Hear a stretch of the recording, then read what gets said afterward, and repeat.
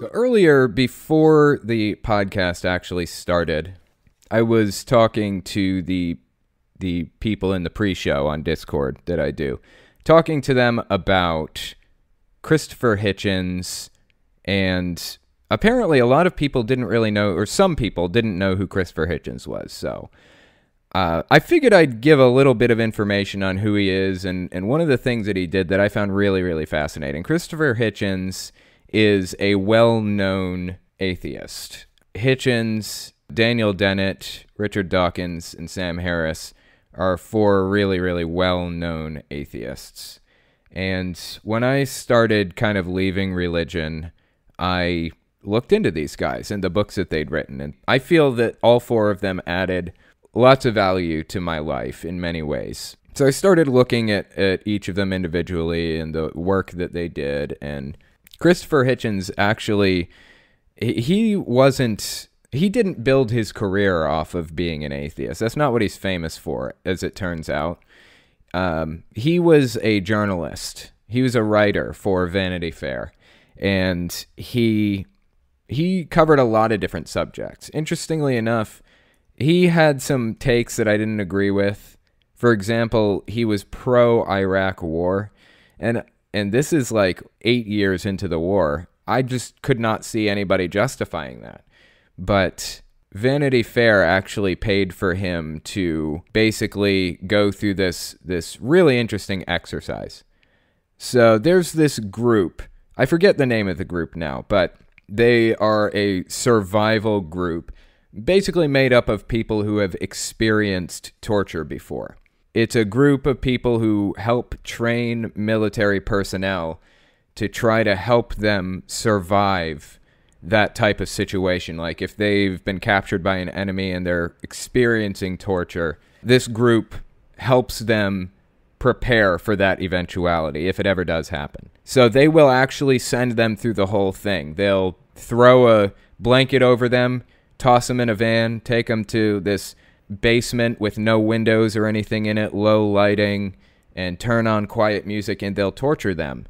And they'll do it in a controlled environment that's safe, that the person can call it off if it's too much. So they basically do this to try to help people condition themselves to get used to it and to try to survive, basically, if this does happen to them. So Christopher Hitchens, his parent company, the company he worked for, Vanity Fair, they paid for him to go through this experience so that he could write about it, to kind of talk about the experience and what it's like and things like that. So that's what they did. They throw a blanket over the guy, and there's a whole video about it. You guys should definitely check the video out. It's called Christopher Hitchens Gets Waterboarded. Vanity Fair released it. It's on their YouTube channel, Vanity Fair's YouTube channel. But basically in the video, what happens is they throw a blanket over him, they carry him to this dark basement. Enjoy the music. Let you go when it's 15. Yep. 15 on, 15 off. Third time through, if he hasn't done it, we'll get a 15 off, 30 on. We'll do 15 twice and then 30. Carry him to this dark basement and put him on this board and put a mask over him, and they pour water on his face. And they say, we're going to put these weights in your hand, these metal weights. When it comes to be too much, drop the weights and we'll stop immediately. So they lay him down on the board and they put the mask over him and they start pouring water over his face. And he lasted, I think, 7 seconds before he practically threw the weights down. He couldn't handle it. Afterward, his commentary on it was, people want to say this is torture light. This isn't torture. No, this is torture. They want to say it simulates drowning. No, it is drowning you. That's what's happening. Water is restricting your airways. That's what's happening. You're drowning. You can't downplay this. Waterboarding is torture, bottom line. And I found it really fascinating to hear something like that coming from somebody who has historically been kind of imperialistic. He was pro-Iraq war, like I said. He felt like North Korea when he was alive was a humanitarian crisis that needed to be addressed. And I agree with him on that. But his answer to a lot of things was war. And I found it fascinating that coming from somebody who's just a little bit, like a lot more imperialistic than I am, said that waterboarding is torture, confirmed that it is torture. That was fascinating to me. So if you guys haven't seen this video, you should definitely give it a watch. It's definitely worth the watch. So a lot of you guys are probably here for the title of the video, which is Conversion Therapy Leader Comes Out as Gay, or something to that effect. This is a news article from Time magazine. So let me give it a read. I was a religious zealot that hurt people. After coming out as gay, a former conversion therapy leader is apologizing to the LGBTQ community. This is by Mahita Gajanan, September 4th. It says, a founder and former leader of a South Carolina faith-based conversion therapy program has come out as gay. McCrae Game, 51, is speaking out in a new interview after he announced he was gay in June, about 2 years after he was fired from Hope for Wholeness, the conversion therapy program he founded in 1999. He founded it.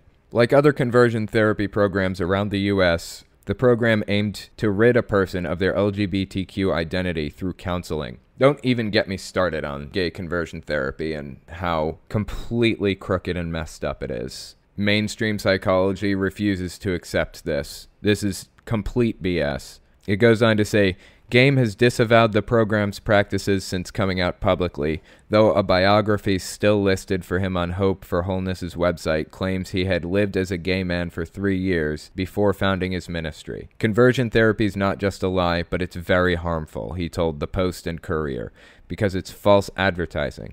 Over the course of his career with Hope for Wholeness, Game was open about experiencing attraction to other men and wrote about his struggle with watching gay pornography.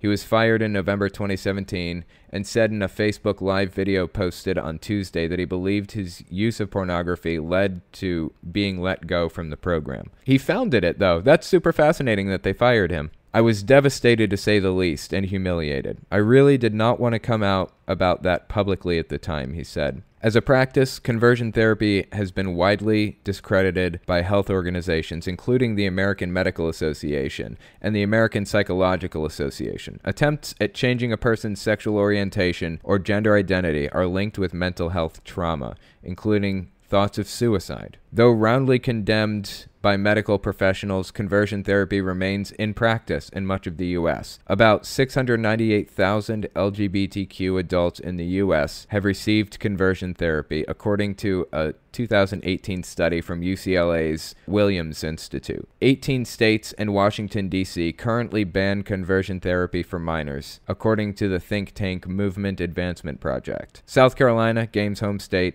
is not among the ones that ban the practice. It should be banned everywhere for everybody. If there is some harmful practice, objectively harmful practice, that's being carried in under the banner of psychology, it should be banned. It's false advertising. It's a lie. It's harmful. It's outright harmful. I don't know how people can justify this to themselves. Game is now trying to apologize for his work in suppressing other people's identities. His coming out follows similar declarations from other former conversion therapy leaders. Earlier this year, David Matheson, a well-known former Mormon conversion therapist, said he was gay. Good. I'm glad that people are coming out, being who they are, and speaking out against this outright harmful and trauma-inducing practice. It's disgusting. On Facebook, Game has written several posts about his experience since coming out and expressed sorrow for the harm he'd caused to others. I know that creating the organization that still lives was in a large way causing harm, Game wrote in a post in September. Later, he told the Post and Courier, I was a religious zealot that hurt people. People said they attempted suicide over me and the things I said to them. People I know are in therapy because of me. Why would I want that to continue? Hope for Wholeness did not immediately respond to Time's request for comment. This is a tough question. Do you blame yourself for the things that you've done in the past? Do I blame myself for the things that I've done in the past? Because I shunned my brother for years. For like a decade, I shunned him. He was disfellowshipped when I was 10. And I didn't really leave the religion until I was 18, and I still believed it all the way to 21. And we didn't have any kind of relationship. Now, a lot of that was because my parents refused to let me talk to him for a long time. But some of it was my decision. Some of it was me. Do I blame myself? Should I blame myself for that? Should this guy blame himself for what he did to people? It's such a difficult question. At this point, for me, with my brother, I don't blame myself for that, because there are so many things that I could beat myself up over, so many terrible things that I did. How many Jehovah's Witnesses did I bring into the religion? How do I live with myself knowing how many lives I've ruined? The answer is I'm doing my best now to fix that. And I don't think about the pain that I've caused. I can't think about the pain that I've caused. If you reverse course and try to fix the damage that you've done, in my eyes, you're a good person. This guy has done a full reversal. He recognizes the harm that he's done, and he's done an awful lot. But he reversed course and publicly spoke out about trying to fix this. So I can respect that. I can accept redemption for somebody who publicly comes out and tries to fix something like this. Because if I didn't accept their redemption, if I didn't allow them to move forward with their lives, if I didn't stop berating them over the terrible things that he did as a gay conversion therapist, how can anybody ever make progress or move forward? What incentive would they have? He's doing the right thing now. And I'm doing the right thing now by not shunning people anymore. That's my take on it. I'm glad the guy's out. I'm glad he's speaking out against this horrific, traumatizing, damaging process. And I hope that we can all try to bring an end to this kind of bullshit together. This is called Trans Student Sues West Virginia School After Assistant Principal Demands Proof of His Gender. This is by Sarah Beth Kaplan, and it's actually on the Friendly Atheist blog. The Pathos blog, I think is how it's pronounced. I've mentioned this before. I use an ad blocker when I do live streams, but you guys should 100% support the Friendly Atheist. Hemant Mehta, really, really good guy. I support him 100% all the way. So he's got a really, really good blog. You guys should give it a read. I get some of my articles from him. Anyway, so a lot of people know that I live in West Virginia, so this kind of hits home for me, quote unquote. Trans student sues West Virginian school after assistant principal demands proof of his gender.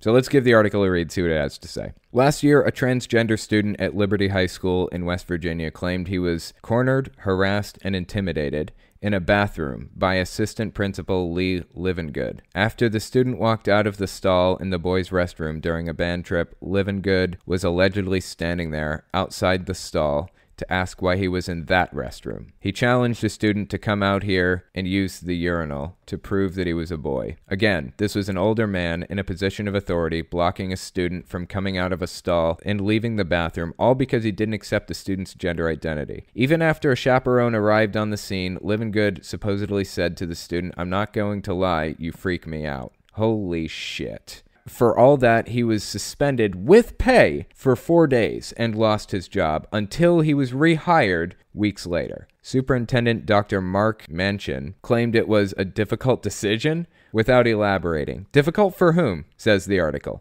The end result was that Livengood, a threat to trans students, was once again permitted to roam the halls. Yeah, I would call that a threat to trans students. Clearly a threat to trans students. What is wrong with people? What is wrong with this person?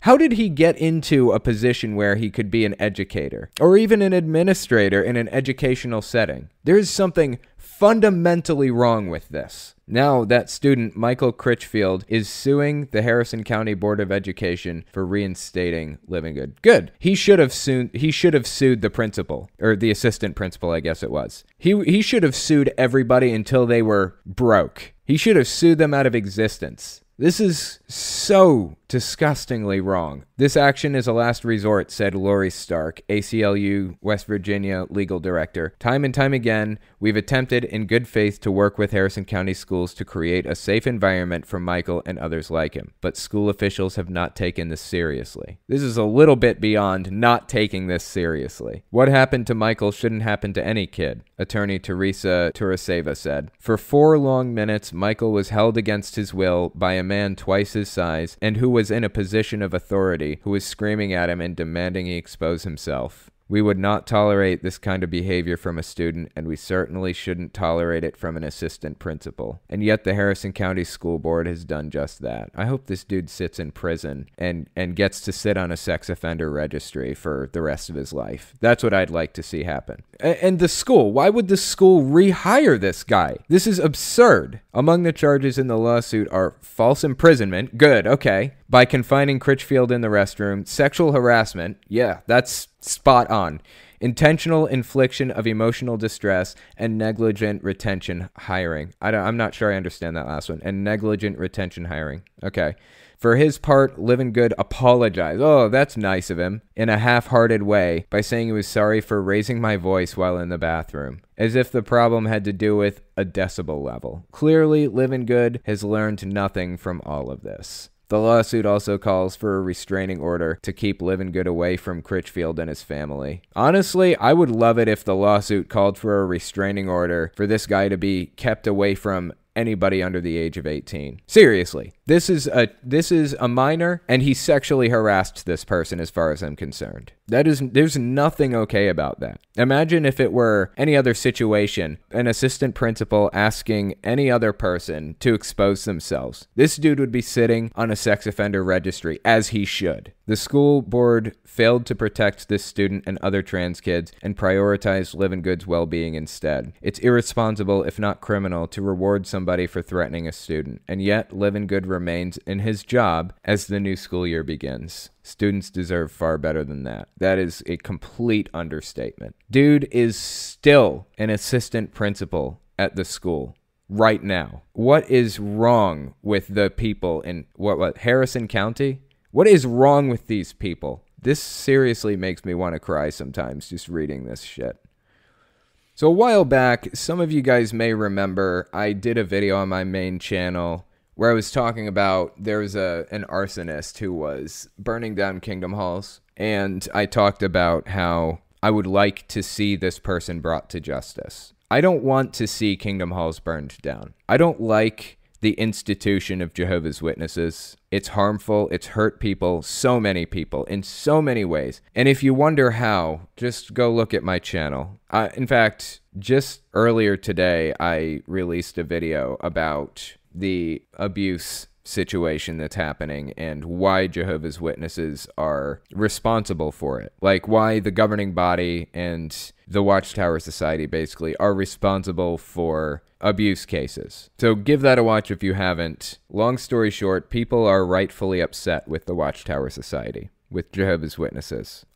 I, out of anybody, understand why people are upset with Jehovah's Witnesses. But there's been this case of arson. There's an arsonist going around, and this has been going on for like a year now. They've been finding Kingdom Halls and burning them down. And I talked about this on my main channel forever ago, but apparently it's still happening. So let's give this article a read and see what it has to say. Authorities have increased the reward for information on a series of attacks against Jehovah's Witnesses worship centers in Thurston and Pierce counties in the Seattle, Washington area. The FBI on Friday added $25,000 to the reward fund, bringing the total reward to $61,000 for information leading to the arrest and conviction of the person or persons responsible for the attacks, said Jason Chuddy, awesome last name, said Jason Chuddy of the Bureau of Alcohol, Tobacco, and Firearms and Explosives. So I guess it's ATF-E. I didn't know that explosives were included in ATF. Maybe that's a new thing. Chuddy, I think, or Chudy? I don't know. Chuddy. I'll call him Chuddy. Chuddy said the ATF is also offering $25,000. The Arson Alarm Foundation is offering a reward from its annual $10,000 fund, and the Thurston County Sheriff's Office is offering up to another $1,000 through Crime Stoppers of South Sound. There have been 6 separate attacks on Kingdom Hall and Assembly Halls of the Jehovah's Witnesses in Thurston County, and 1 attack in Pierce County since March 2018. They are March 19th, 2018, 2 arson attacks, one at a Tumwater Kingdom Hall and the second at a Kingdom Hall on Kane Road in Olympia.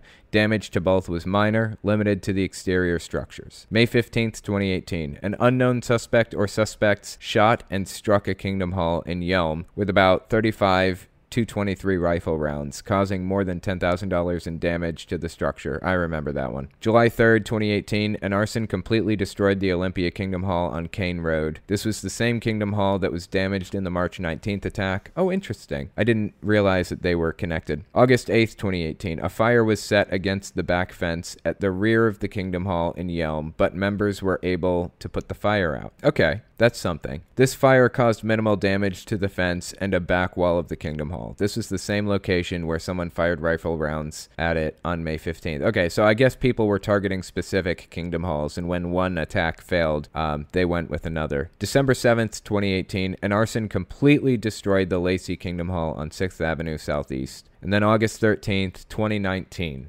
So last one was December 7th, 2018. This next one that happened was August 13th, 2019. And so far, it's the last attack, a little bit under a month ago now. A fire was set at the Puyallup Assembly Hall on 62nd Avenue East, causing relatively minor damage to an outside wall and overhang. So it was an attempted, they attempted to burn the whole thing down, but they only got part of it. All of the incidents were located in close proximity to each other, and it's believed that they're related. The ATF is working closely with multiple local law enforcement agencies in these ongoing investigations. No injuries have been reported in any of the incidents.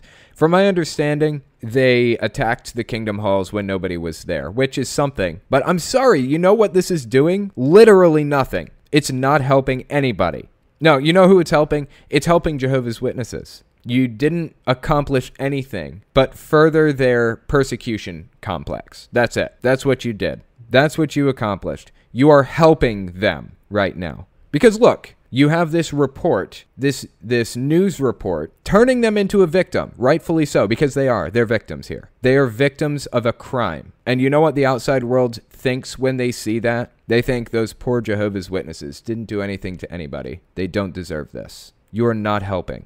You're hurting. You're hurting the cause. FYI, if anybody has information on this, on the fires or the shooting or anything, call ATF's toll-free hotline at 888-ATF-TIPS, 888-283-8477. Crime Stoppers of South Sound at 1-800-222-8477, or the Arson Alarm Foundation at 1-800-55-ARSON. Callers may remain anonymous. Please call, because this is actually hurting the cause every time somebody does this. And I'm not just looking out for the cause. I'm not just looking out for the activism here. I'm looking out for the safety of human beings. Jehovah's Witness or not, they're humans. It's not okay to do this to anybody, period. ATF officials say they believe the attacker or attackers have a grievance related to the Jehovah's Witness community and that the attacks are intended to send a message. The person responsible may have shared those feelings with others before the attacks. Investigators also say the individual or individuals may also have exhibited changes in behavior in the hours and days since the fires. Some of those changes may have included an unexplained altering of physical appearance, a change in normal routines such as missing work, classes, or appointments, unexplained injuries, or an intense interest in the investigation. I have an audience of 135,000 people, largely ex-Jehovah's Witnesses.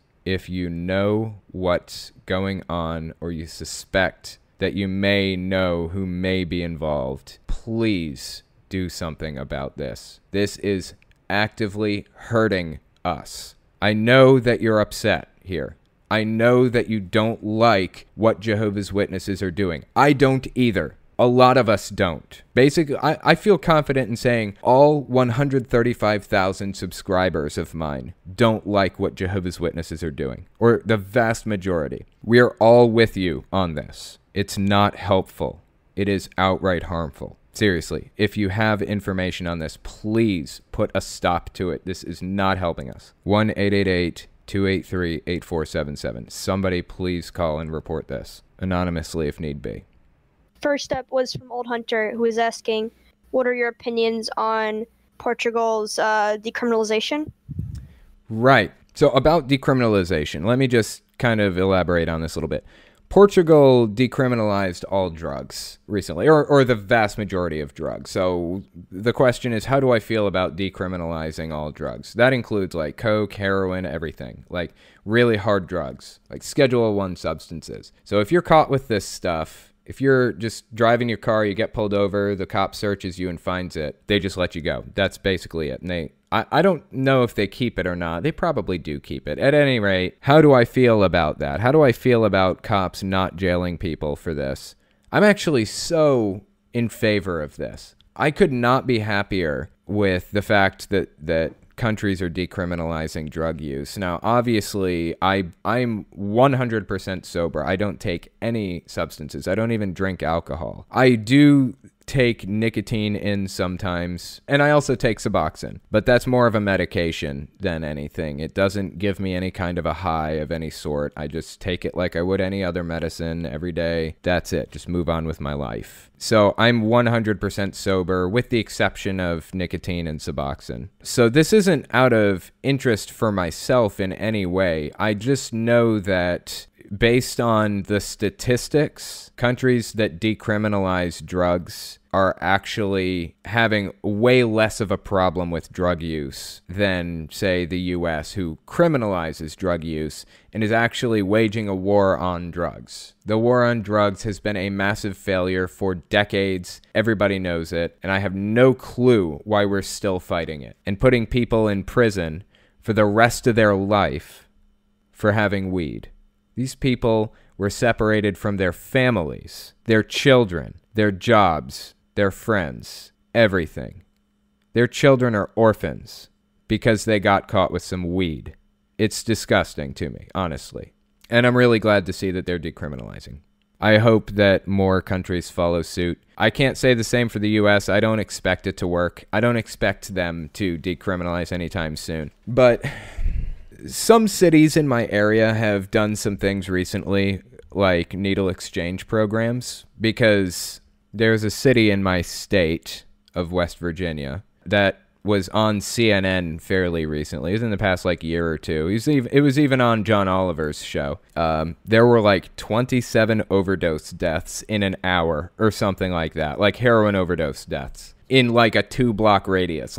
Everybody fucking died. Well, actually a lot of them survived, but they overdosed and they all went to the hospital. And it was because of heroin. Some people brought a bad batch of heroin down from, well, when I say bad batch, that's probably inaccurate. It's actually an exceedingly good batch. That was the problem. They laced it with something called carfentanil, which is it's the most powerful opiate in existence. And it's used to tranquilize elephants. And somehow somebody got their hands on some carfentanil somewhere along the distribution line and mixed it in with the real heroin. And when it reached West Virginia and people actually did it, it fucking killed them because it's so powerful. There's some law enforcement in Colombia and other places where some of this stuff is shipping out, and if the law enforcement there finds certain types of drugs like heroin, they have to go full hazard suit with it, because in the off chance it's laced with carfentanil, if they just breathe in the air near the substance, they will die. It is so powerful. Heroin is so unsafe to use. It's ridiculous. You're risking your life literally every time you take it. I'm not joking. I was a heroin addict for 2 years. You are risking your life by taking it. So my proposition with this whole thing is the direction that Portugal and other countries seem to be going with this. A city nearby started a needle exchange program where addicts don't have to worry about using the same needle over and over, or sharing a needle with somebody which transmits disease like hepatitis C, which, as it turns out, is another huge problem in West Virginia. Hepatitis C is rampant. So they start this needle exchange program that'll help people so they don't have to use the same needles over and over again, or so that they don't have to share them anymore. That's a good idea. it lowered the rate of transmission of diseases like HIV or hepatitis C. Objectively a good idea. This is going to be a little bit controversial, this next part. I think that the answer to solving this serious opioid epidemic, of which I am directly in the heart in West Virginia, the answer is to create a needle exchange type program for heroin users. So if they are heroin addicts, they can go to these clinics, go through counseling programs and things like that, and safely, legally use heroin there that isn't going to cause them to overdose. I think that's probably the best way to do it. Part of the goal behind the war on drugs has been to cut out the supply to try to kill the demand. But that's not how it works. Cutting out the supplier just means there's going to be a power vacuum there. Just like we saw in the Iraq War when Saddam Hussein was killed, taken out of power, there was a power vacuum, and somebody is going to fill it. Heroin is going to be worth more once the supplier disappears. So somebody is going to be paid millions and millions of dollars. They're going to be in a situation where they are capable of transporting it in, and they're going to be paid millions of dollars for it. That's how it's going to happen, because that's how it has been happening this entire time. That's how it works. That's how supply side attacks work. It doesn't work because of power vacuums. So we need to make the supply irrelevant. We need to give people a safe supply while providing counseling services for them. There are cases where that's been implemented and it seems to have worked. The other question is, how do we get people to not use heroin in the first place? And it's such a complicated answer. For example, Nancy Reagan started the DARE program. The DARE program actually had negative results. More people were using drugs who went through the DARE program than people who didn't go through the DARE program. The reason behind that is very, very complicated, but partially it's due to scare tactics. Scare tactics never work, and they actually do more harm than good typically. So we have to come up with a good program to educate children that's objectively helpful. So anyway, it's a really, really complicated situation, and I'm pretty deeply invested in it because, as I said, I was addicted to drugs for a while there, and I'm right in the heart of the opioid epidemic and everything else. So I don't know. I like what Portugal's doing. I'd like to see more countries adopt that method, and hopefully we can see some good results from it. This one was from XY. Atheists seem to not like it when religious people try to convert them. However, being in this server and others like it, I've seen many atheists celebrate and plot conversions for religious family and friends. Any thoughts?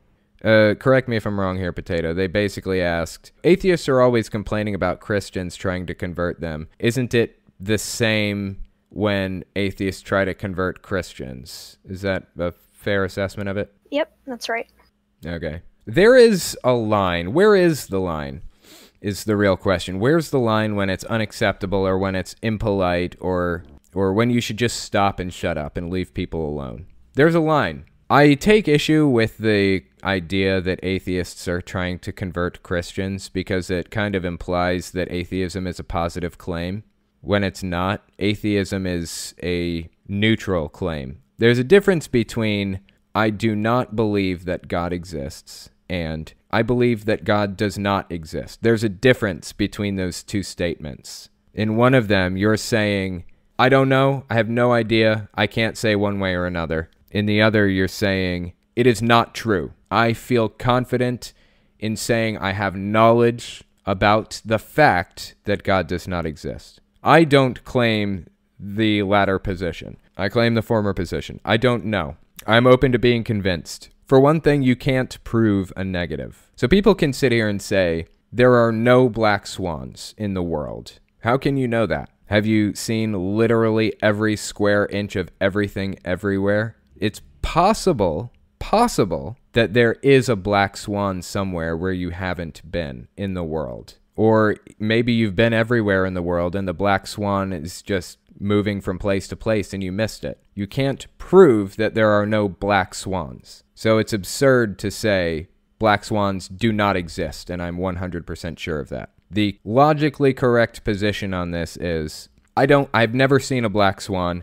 I don't believe that there are any until I've seen evidence that there is one. And it's the same with God. It's absurd to say there is no God in that context. Now, there are arguments for believing that there is no God. I'm not getting into that right now. My position is I don't actively believe that there is a God, and I don't actively believe that there isn't a God. So there's a little bit of a difference there. Christians are saying, I actively believe, I claim to have knowledge about there being a God. And I'm saying, I don't know. So show me the evidence is what I'm saying, basically. I would like to see it. I would like for you to convince me. So it's a little bit different. Atheists aren't exactly converting Christians, but Christians are trying to convert atheists. And now I can see where pestering could go too far. If somebody doesn't want to discuss it, then just leave them alone. There's no reason to get all up in their face and yell at them or try to convince them of anything. Just leave them be if they don't want to talk about it. Somebody recently said to me that consent is an important part of a conversation. If somebody does not consent to continuing an argument or a discussion, then just end it. Just end it. You don't need to start anything with them or drag them down in the mud with you if they don't want to be there. Just leave them be. Now, I don't see anything wrong with calmly, rationally poking and asking a couple of questions here or there, as long as they're okay with that. That's the whole idea behind deprogramming techniques, behind street epistemology. Just kind of ask questions that maybe poke a couple of holes in the ideas. Did Adam and Eve have belly buttons? They shouldn't have, because belly buttons come from being connected to the mother, basically, right? Ask questions that go outside of the lore, that go outside of the standard cookie cutter answers that they've been handed down for generations, and make them think. Just make them think about the answers. I don't see anything wrong with that. If they want you to stop, then stop. That's simple. That goes for Christians too. If atheists don't want to hear it, then stop. I had a couple of super chats, both of which are from Omega Riley. $10 from him. I had a little breakdown the other day because of the idea that someone might have been made a witness because of me. Hearing you say this stuff is amazingly helpful to my brain. Thank you. Yeah, it's really hard to face sometimes, but just move forward. Just do your best to be your best and benefit society. I said this recently, but everybody is a hero of their own story. Maybe there are some people with psychopathy or sociopathy out there who know that they're doing something bad and harmful and set out to do it intentionally because they want to. But the majority of the time, people are doing something because they believe it's the right thing to do. And that's who I was 20 years ago when I was a little kid, knocking on doors, trying to convert people. I was doing what I thought was the right thing to do. And come to find out it's not. Just move forward. Just push on, keep going. Don't look back. Better the world in any way that you possibly can. Leave it in a better condition than you found it. That's my philosophy behind it. Another super chat from Omega Riley, $10. Puyallup is my hometown, and I used to go to that assembly hall a few times a year. Having it hit so close to home is absolutely crazy to me. I'm glad no one got hurt. Me too. It's not good. It's scary stuff, man, and it's seriously hurting the movement. That super chat was in reference to the Kingdom Hall Arsons. Somebody is attacking Kingdom Halls, and apparently he went to that one a few times. That is very scary stuff. I'm glad nobody got hurt, but I really want to see this person brought to justice. Really. This is not helping anything. And just for good measure, let me read that phone number one more time. If anybody has any tips to get this person apprehended, to get them to stop hurting people, or stop damaging Kingdom Halls, stop hurting our cause, stop hurting our activism, then call 1-888-283-8477. Apparently I missed a super chat. Let me just read this one real quick from Keksi. Have you heard of the cult Genesis 2? They make their members drink MMS or bleach as a form of healing, and I'd love to hear you cover them or just your opinion in general. They are very dangerous. I've not heard of that. I would like to take a look at that at some point. Bleaching away what ails you. The Genesis 2 Church is still selling miracle mineral supplement as a cure-all. A group calling itself Genesis 2 Church of Health and Healing plans to convene at a hotel resort in Washington state on Saturday to promote a miracle cure that claims to cure 95% of all diseases in the world by making adults and children, including infants, drink industrial bleach. The group is inviting members of the public through Facebook to attend what they call their effective alternative healing at the Icicle Village Resort in Leavenworth on Saturday morning. The organizer of the event, Tom Mary, has publicized the event on his personal Facebook page by telling people that learning how to consume the bleach could save your life or the life of a loved one sent home to die. The church is asking attendants of the meeting to donate $450 each, or $800 per couple, in exchange for receiving membership to the organization, as well as packages of the bleach, which they call sacraments. The chemical is referred to as MMS, or Miracle Mineral Solution, or supplement, and participants are promised they will acquire the knowledge to help heal many people of this world's terrible diseases. That is disturbing. Like, that is straight up disturbing. I'm going to have to cover this in more detail at some point. Thank you for the super chat. I appreciate that. I'll give this a further read later on.